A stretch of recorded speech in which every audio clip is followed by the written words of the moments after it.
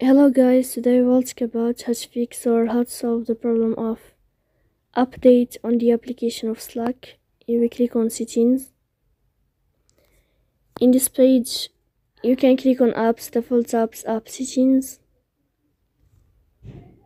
On above, you can search about settings and you will, not here. You will click on Slack and you will enter. Then you can click on first stop and you can click OK.